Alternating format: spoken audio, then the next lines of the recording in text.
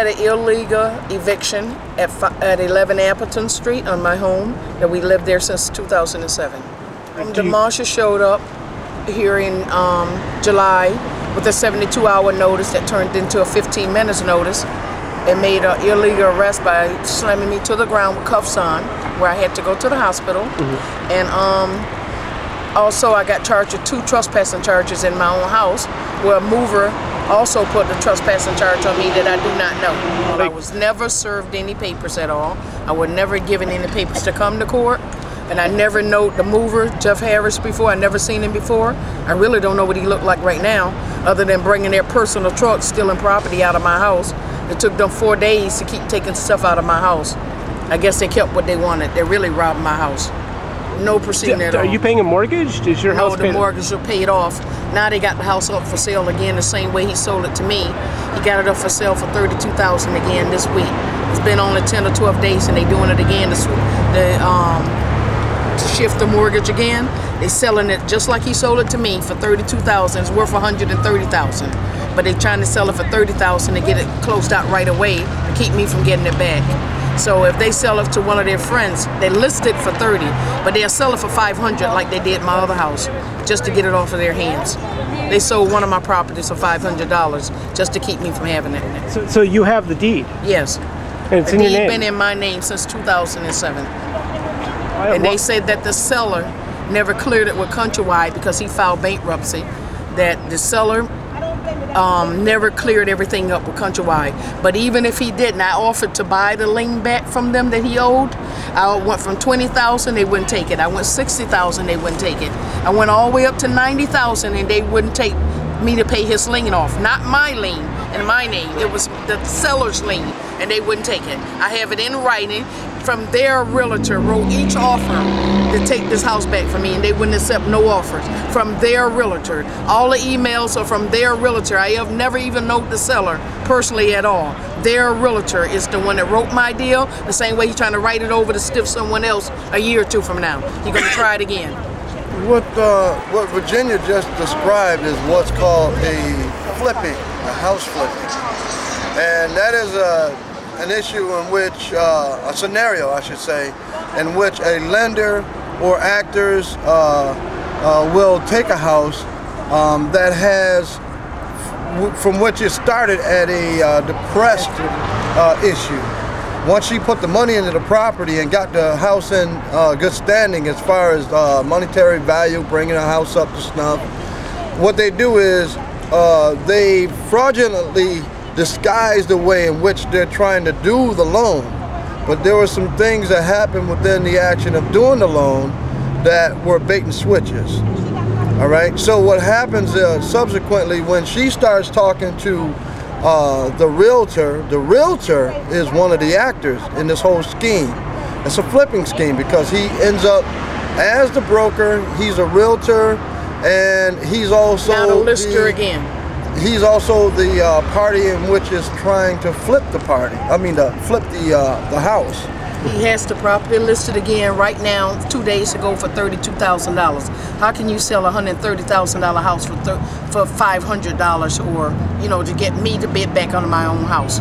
That's what he's trying to do at this point. When Countrywide have been sued for flipping mortgage, it's like Don said, for flipping and taking people's name off the mortgage, because my name is still on these deeds already at the county. They took it off at the city to pull this mess here. That's I own the property. They gave us the adjournment date to December 6th. I wouldn't let them dismiss charges because I don't have no charge for trespassing in my own house. I own my house, and I'm not gonna let no mover give me charges in my own house. And he the robber also. And he's you don't rob my house and you trespassing. That's great. We'll go to trial if necessary. Well, in effect, people think, which is a misconception, that it's just African Americans that are being affected. What it is a loan-to-own scam, a scheme. The premise and the theory of the scheme works so closely to eminent domain from a corporation standpoint that it's actually crazy, and it's almost inconceivable that this could happen.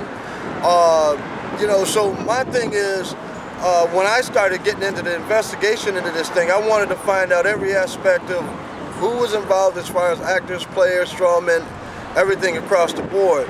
And that's what led me to Virginia, to Kathy Lennon, to all these other people, in which, quote unquote, people think that it's just happening to African Americans, but on the inner city. But this thing is all over the country.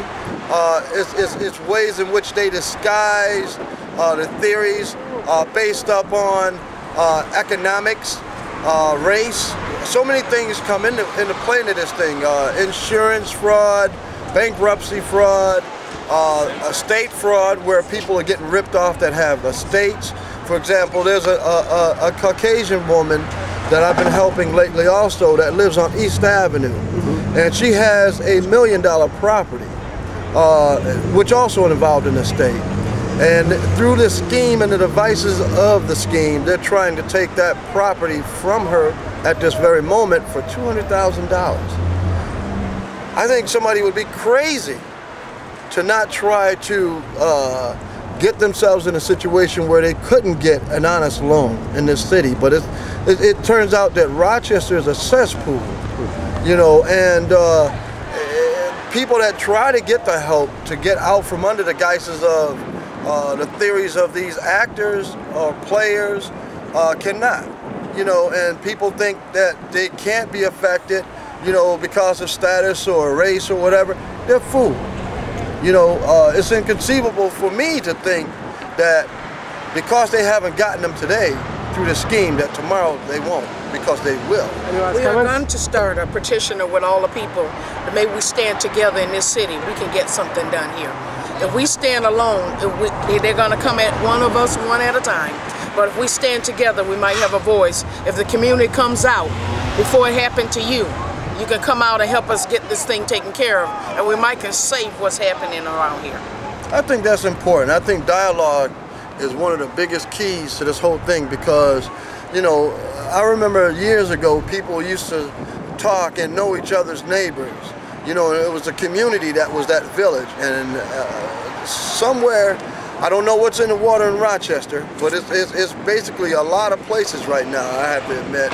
But things do have to change, like Virginia was just saying. I think that brings me back to the reality of when you try to tell people and make it known in Rochester, because of the way this scheme plays, people are being muted where they can't get lawyers because the lawyer pool is tainted. This is not only happening in Rochester, it's happening all across the country.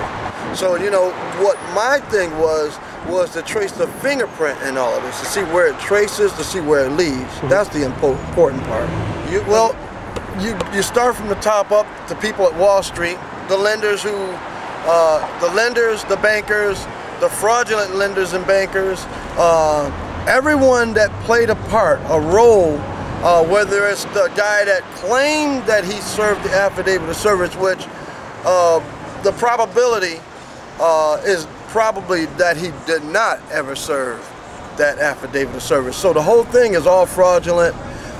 There needs to be a federal investigation on this thing, and there also needs to be an issue where, you know, because matter of fact, just thinking, you know, if you go and you start checking 90% of the politicians, see where they get their contributions from, their financial contributions from bankers. Research the banker or the lender and see what politicians they contribute to, and you'll see a lot going on. I just want the community to come out together and stand with us to straighten this out. It's not just my house or the neighbors, all the churches, that even the people that I know personally, I want their attention to come out and help straighten this matter out. And my hopes in this thing is to link and network with other organizations across the United States, because that needs to happen, because in the premise of this scheme, people's jobs are affected in these things. There's so much that in a half hour's time or an hour's time, you can't cover all the bases of all of the substances that go into the premise of these kind of schemes, you know. So I'm hoping that every organization or individual homeowner or whoever will start networking and take back the land, and all the other effective organizations, social organizations, to get into this thing and really put a foot in it.